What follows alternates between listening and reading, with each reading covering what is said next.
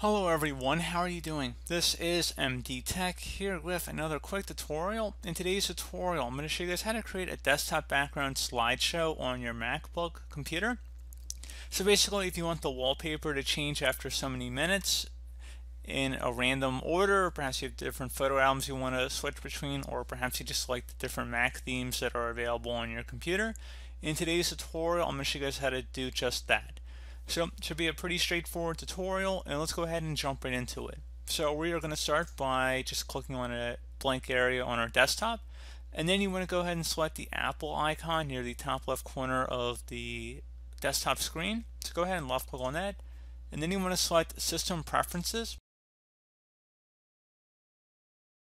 Select where it says Desktop and Screensaver. Select the desktop button. And now at this point, there should be an option where it says change picture. Go ahead and check mark inside of that. And then where it says every 30 minutes or so, or whatever interval you want to change it, click inside of here. And you can set it to change every 5 seconds, every minute, 5 minutes, 15 minutes, 30 minutes, every hour, or every day, or perhaps when you're waking up from sleep or when you're logging in. And once you have it how you want it, or in terms of how often you want the frequency to change, you can go ahead and select on the left panel here what you want to use as your source of this. So you can go ahead and select different themes here, so such as the light and dark desktop theme, desktop pictures perhaps. So you just would go ahead and click inside of a different area here, and then you would have a rotating theme between these options. Or maybe you had a photo album, so let's say your folders, let's say your pictures folder, if you were to go ahead and left click on that.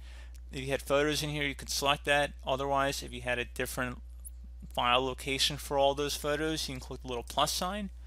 And you could add a different folder location for the photos you want to rotate between. And you go ahead and select choose. So again, you locate the folder, select choose, and then it would rotate between the photos. Just be cautious with this, that if you accidentally delete the folder containing these photos, if you pick some custom location, your wallpaper will more than likely be broken and it's not going to work. You'd have to go and change it back to something else. But just keep that in mind when you start going with custom wallpapers. But again, pretty straightforward. Once you're done making your change, you can just close out of here. And that is honestly about it. You may need to restart your computer, but like I said, hopefully I should have been able to address the issue you had coming in this video. And as always, thank you for watching, and I do look forward to catching you all in the next tutorial. Goodbye.